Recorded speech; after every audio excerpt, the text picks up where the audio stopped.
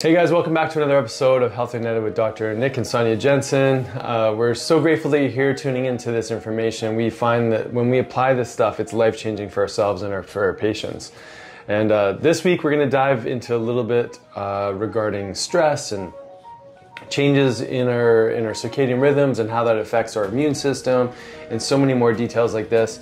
So if you're enjoying this kind of content and it's adding value to your life, again, please stay tuned. Continue to subscribe and like the content, and it's always helpful when you share your questions and comments. So we'd love to read them and respond in these podcasts. So we just came back from a trip recently, and I always find it interesting when we go on a trip, we still try to apply so much of our lifestyle principles while we're away, and yet there's certain things that throw a wrench into the situation where we're staying up later, the food is a little bit different than we're used to, there's new stressors because the bed's a little different than what we're used to. And this one was a driving vacation, so it didn't involve, major time changes and, the stress of, planes and things like that. But what are some things that you think about with regards to stress while away? How do you maintain the strength of your immune system despite being away? What are some things you think about? Yeah, so we try to think about what is it that we can control and what we can't. So for example, when we're staying in hotels, there's lights everywhere, and sometimes we can't manage how much light is coming in because that's going to influence our circadian rhythm like it was in that first place that we were staying.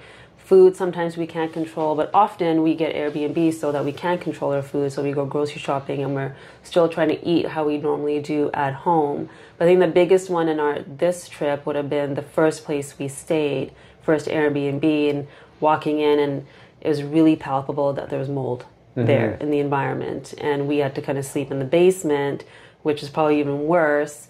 So that I find really challenging, because when you do detox, when you do become more sensitive, you pick up on these things in your environment very quickly, and then we just have to make sure we're doing all the other things so that immune system stays steady and strong to manage that extra load. Yeah, because it's so common when people go away, we call it like the vacation effect. Yeah. That people go away, they're like more relaxed, there's different stressors going on, and they get sick. Yeah. And you brought up some really important things that maybe not everyone's paying attention to when they go away. And we also want to dive in this conversation just because 'tis a season. Like, our immune systems are going to be adapting to change in temperature, change in environments, change in stressors with kids going back to school.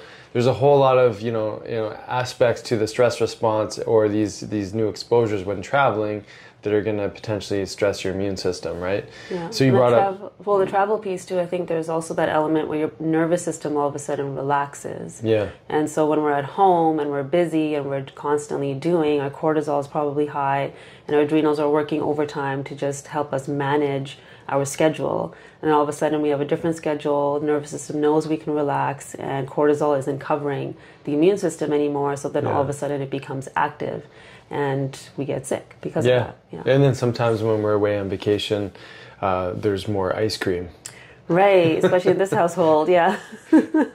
Yeah, it's like a daily thing that ends up happening with our kids, yeah. Yeah. So when we go away, Soren, our youngest, he likes to sample the different flavors of the area. Yes. Right, yeah. and so we actually visited like the Tillamook ice cream cheese dairy factory. Right. And so it was like this overwhelm of his nervous system dairy. And learning how it was all processed. It was a really cool museum kind of place. But anyways, foods that aren't typically in the diet are also part of that reality when you're away in different places and sampling. We like to balance things out. We're not aiming for perfection. What we're trying to do is really create a robust system so that when we can dip our toe into these different experiences and not get totally thrown off. And then listen to the body, because if the body is expressing, extra fatigue, maybe getting a little more mucousy, maybe you didn't sleep as well, there's some signs to like pause and shift gears. And you can do these things even while away. You might implement a slightly longer fasting routine. Taking your supplements with you. Exactly. So there's a lot of things that we can do to strengthen our immune system despite being away in different environments. But this is so important because, this next big like change in weather is another stressor. So I just kind of wanted to like invite you guys into the way that we look at the immune system a little bit. We're not going to get too deep into the science, but sort of dip our toe into this understanding of how we can support our immune system. And we're always thinking about it indirectly through our sleep, through our food, through our fasting, through our movement, through our hormones. Yeah. We're always thinking about like how do we, not just how do we not get sick, but how do we feel our best? And feeling our best often involves not being sick. Yeah. Right? Yeah, there's a lot of change that's coming up for many families, and in that change, stress will go up. And just like we just had a change of coming home from a vacation, anytime I think there's transition, there's this element of stress and overwhelm. And if we're not putting into place all the little things that help us stay grounded, it's easier for the body to step into that space of like not feeling good. Yeah. Definitely. So, we mentioned some of our strategies for what we do while we're away. Obviously, a lot of that stuff is what we manage at home, on the regular. And then, given that there's, a change in the season, we just might dial in our practices a little bit more specifically, right? But there's some interesting dynamics in that men respond or have a different, immune response than women do. And so I thought we could kind of share some of that, because it's super interesting to think that our hormones play such a significant role on how our immune system operates, right? Yeah.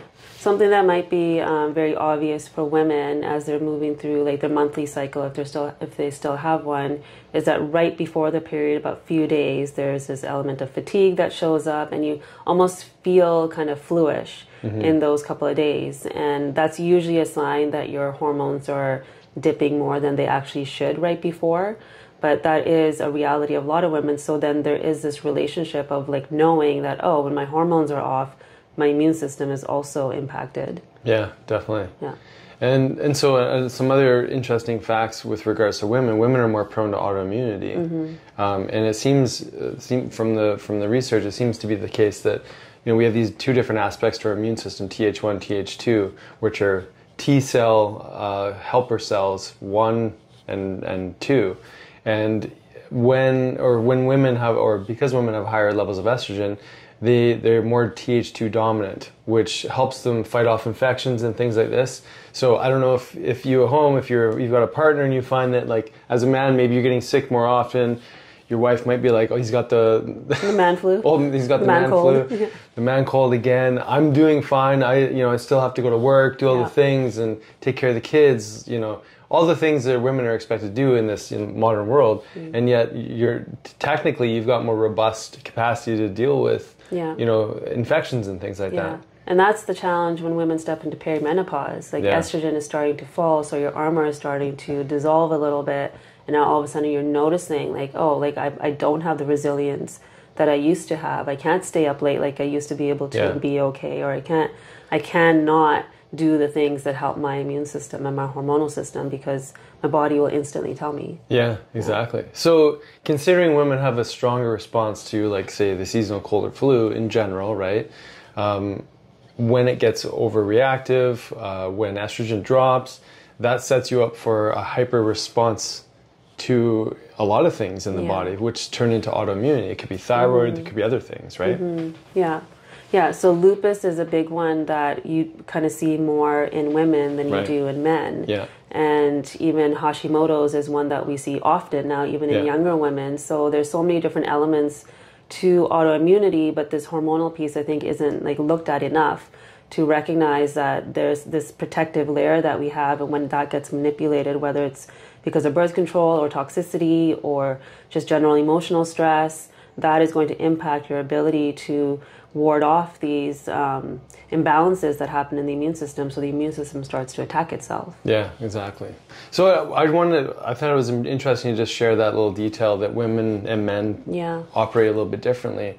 And then, the other thing we said that we were wanting to do is just share a little bit of our understanding of the immune response, because I think it's important. So obviously there's a hormonal component, which is significant.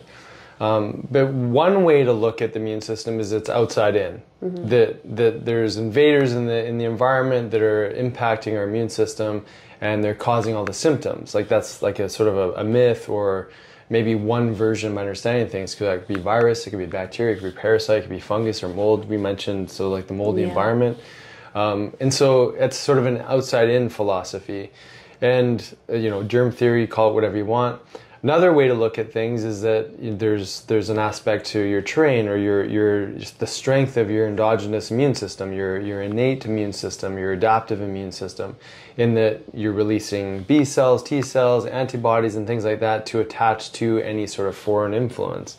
And that could be like high amounts of stress. It could be, poor sleep. It could be all sorts of things. And so our body's responding internally to deal with the environment. So the way we look at it, both things are happening. Mm-hmm. There's external factors, there's internal factors. But what I find is interesting is a lot of us will look at the surroundings and go, I know a family, they all got sick. I know another family, they all got sick. And so we look at things superficially that's outside-in attack, right? Mm-hmm. And I think, hopefully part of this conversation is that, look, there's differences between men and women. Right. Our hormones are dictating so much of our ability to get sick or not, right? And obviously there's components to our digestive system and so many other things. But I thought we'd just sort of talk a little bit about that sort of outside in, inside out kind of aspect to the immune system, right? So, other things that we would consider as, sort of immunological support would be looking at, how often, how is our insulin doing? How much is it getting upregulated as a result of our food frequency or activity? Like when we get more sedentary, we're not getting these, stimulatory aspects to our immune system that help us clear stuff out, whether it be lactic acid or, clear out the glucose that's building up in our blood as a result of us consuming food. Yeah.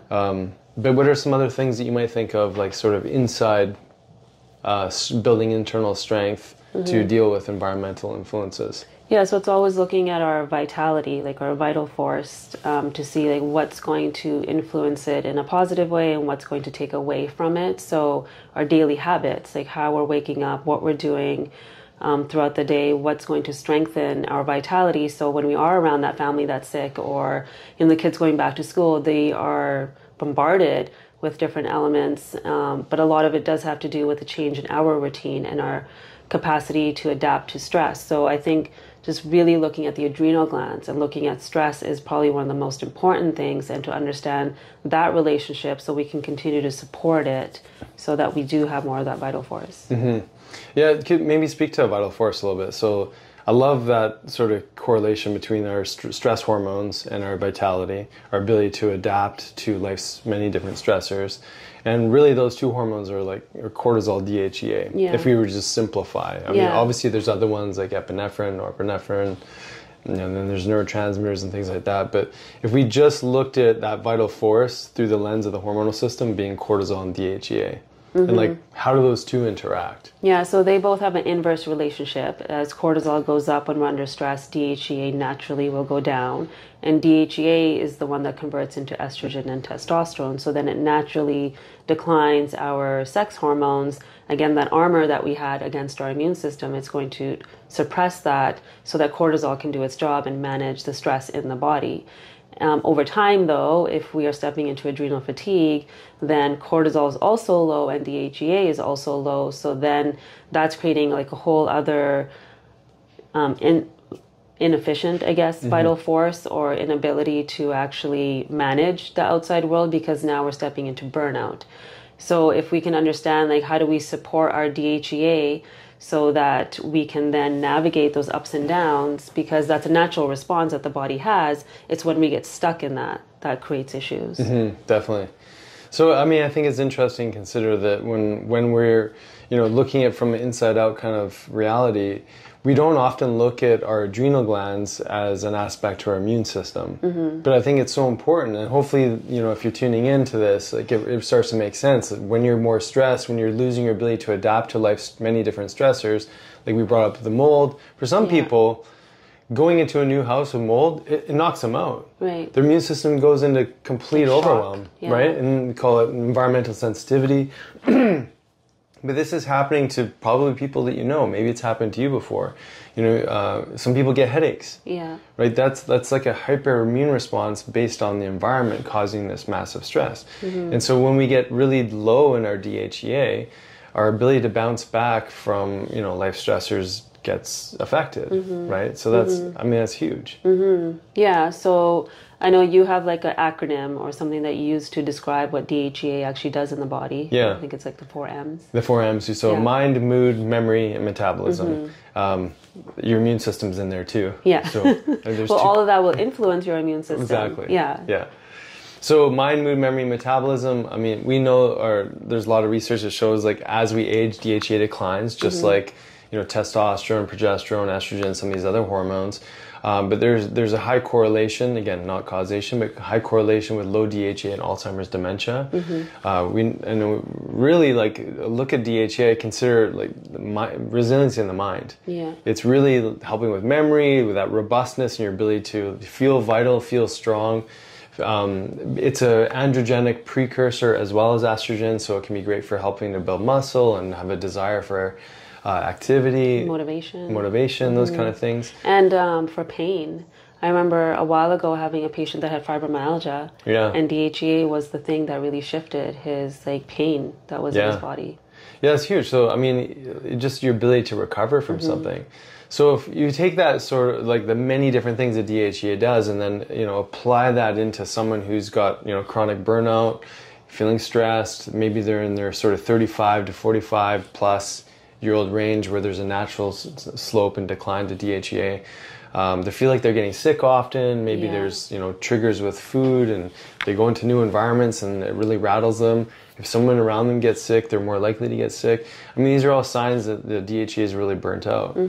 As an aside, I find it's really fascinating when people start to change their lifestyle habits, exercise more, eat the right foods, fast a little bit more, create that metabolic flexibility, start lifting some weights. DHEA naturally comes back. Yeah, because it's so adaptive. Yeah. Because I noticed that too with patients. Before I used to give a lot of women DHEA, and now what I've started to do is not go there right away, but change the lifestyle, do some of the other hormones, and just support the adrenals, and teach them how to do it naturally throughout their habits.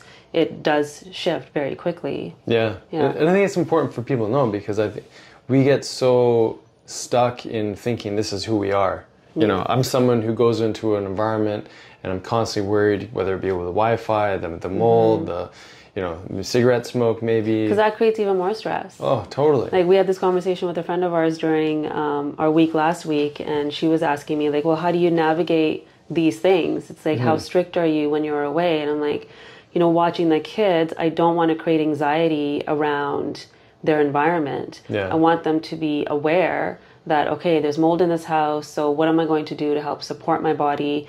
Okay, there's foods, we're in a small town that doesn't have organic foods and things like that. Am I going to fast for 7 days, or am I going to allow my body to like adapt to some of the pesticides and things it's going to be exposed to, because I've been doing the work up until that time? Yeah. So I think worrying about all those things creates more stress, which will then raise your adrenaline, your cortisol, and it's going to impact your vitality anyways. Yeah, it's so interesting. I mean, and then you could take someone who's already massively depleted. Yeah. And they if they're not hypervigilant, it can really put them into a tailspin. Yeah. Right? So I think just knowing where you are at. Yeah. Yeah. So I don't know if you noticed last week I kept saying when in Rome. Yeah.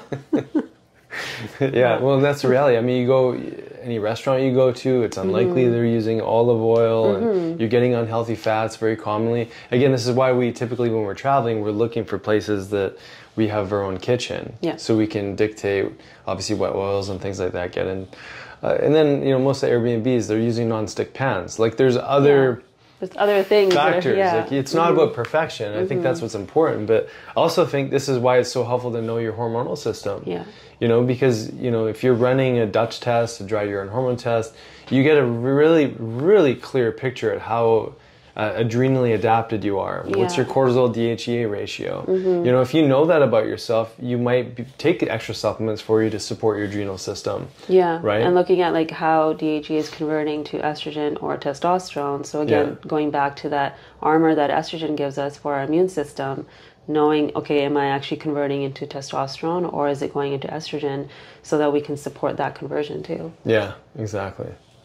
So one last little piece of this sort of discussion that's really tied together that I wanted to make sure we bring up is just that circadian rhythm, right? So if we look at, this natural, again, if you go to the Dutch test, this natural cortisol wake response, we're supposed to get a hit of cortisol when we wake up in the morning. Typically when you're on vacation, you're sleeping in. So you're sleeping in. Or not. Or not. Yeah, it depends. Sometimes we have a lot of activities to do, right, so then you're true. Not. But let's say you are a little bit. That's pushing your normal awake response a little bit later, right? Than what your body's acclimatized to. You're probably staying up a little bit later too. Yeah. So there's this really interesting, and I track this. The reason I think it's so interesting, I track this on my Oura Ring. Yeah. I literally see that there's this whole shift. I go to bed later, wake up later. Yeah. And, we can think in our head, oh, well, I still got my 8 hours. But that's a whole hormonal change that your body has to adapt to. And I know it may not seem like a whole lot, but it's a big deal to your immune system. It's our bodies like to be regulated. Yeah. Right? Yeah, and especially knowing when melatonin is peaking between 9 and 11. And so if cortisol is going to impact our DHEA for the next day, if cortisol now all of a sudden has to rise again after 11 p.m. to keep us awake, it's going to impact just the rhythm of the DHEA the next day too and our vitality. Totally. Yeah. So I think, again, not to be super hyper vigilant to create more stress, but when we're looking at these changes that our bodies goes through when we're away, and then you imprint yourself back into normal life, it might take a couple of days to readjust. And obviously we haven't talked about time zone changes, which is sort of beyond the scope of this discussion. But, the reality is that the routine, the food, the environment, the bedtime circadian rhythm, there's so many different changes that are going to lead to these adaptive responses, right? Yeah. And it's not uncommon when we see people who are shift workers or students and things like that they're constantly in that state where they're pushing their bedtime later. They're the ones we always see low DHEA, like EMTs, nurses, again, the shift work type people, their DHEA categorically low. And then I see it with students too. Yeah, so, if we're talking about this vacation piece and understanding, we usually do notice a change in how we feel when our routine is a bit off. So, imagine doing things in your everyday that aren't in sync with your rhythm and just that becoming your normal. Sometimes it's hard to see how much it's actually impacting us. Because I will have patients that come in and say, well, I'm a night owl. That's when I get my best creativity or my work done, and that's what I need. But then when we look at their Dutch test, we can clearly see it's impacting so many different elements of their immune system, of their hormonal system, their relationships even, because now they just don't have that capacity to adapt anymore to the other stressors that show up during the day. So I think we just get so used to a certain rhythm, especially as a student, you get used to staying up late, waking up early, being on the go, having that element of stress on your shoulders all the time, that it's hard to sometimes shift out of that. And not even knowing how that's a possibility with just our society. I think everything is built around that. It's encouraged almost. So I don't, how do we shift that? Yeah, well, I think, again, the story is adaptation. We just have to keep finding ways to balance the equation to some degree. I don't think that the impacts of our environment are ever going to be fully balanced by what we do, but they can be balanced enough that we're not getting chronically sick, we're not getting headaches all the time, we're not feeling like we're stuck in pain or fatigue or, et cetera, et cetera. Again, this is where knowing thyself, knowing your hormones, knowing what you're putting into your body, knowing how that impacts you with blood work, et cetera. I think that's so important, right? So that, when you go on vacation, it's not this massive disruption. You can actually enjoy it. You're not worried about, the recovery afterwards, or even just what it's like once you're away. So you don't need a vacation from your vacation. Right. Although that sometimes feels like it's the case, especially when you go visit my family and they'll say, yes, oh my goodness, we're exhausted when we get back. But it's like full on play, for many days in a row. But, so to kind of cap this all off, we talked about just there's a new season coming and our immune system is going to take a hit. Just because things are changing with the weather and different circumstances. So really we want to encourage you guys to think about what are those inside out support tools that you can be doing on a regular basis, and not get too caught up in the outside in world, because it's easy to watch the news and go oh no, there's a new variant, there's new bacteria going around, there's food poisoning everywhere, there's you know, you eat out, you're going to get a parasite or something. I think it's so easy to really look outside of ourselves when really, you know, often we can start to put some pieces together. Why did I get sick? Oh, I was sleeping really poorly. I was eating way too much restaurant food, maybe a little alcohol at night, more than I should have, too much coffee in the morning. You know, I haven't really given my body a chance to adapt. Yeah. And so I'm more likely to get sick, to get run down, right? Yeah. So it goes back to those simple habits, like taking inventory of your day and like really tracking how you feel. Okay, when I go to bed later, this is what ends up happening. Or when I'm eating this particular food, this is how I feel. This is what my digestion is doing. So the more you start to do that and the more you start to track and, like you said, know thyself, the easier it is to adapt when you do have to go into a new environment. Yeah, definitely. Okay, well, speaking of new environments, we want to welcome you into our Healthy Genetic Club, where we dive into information like this and so much more, and then we have a roundtable discussion at the end to really figure out how we can apply these things into our daily life. So we'd love to invite you into that. It's at drsjensen.com, and you can look up the Healthy Genetic Club there.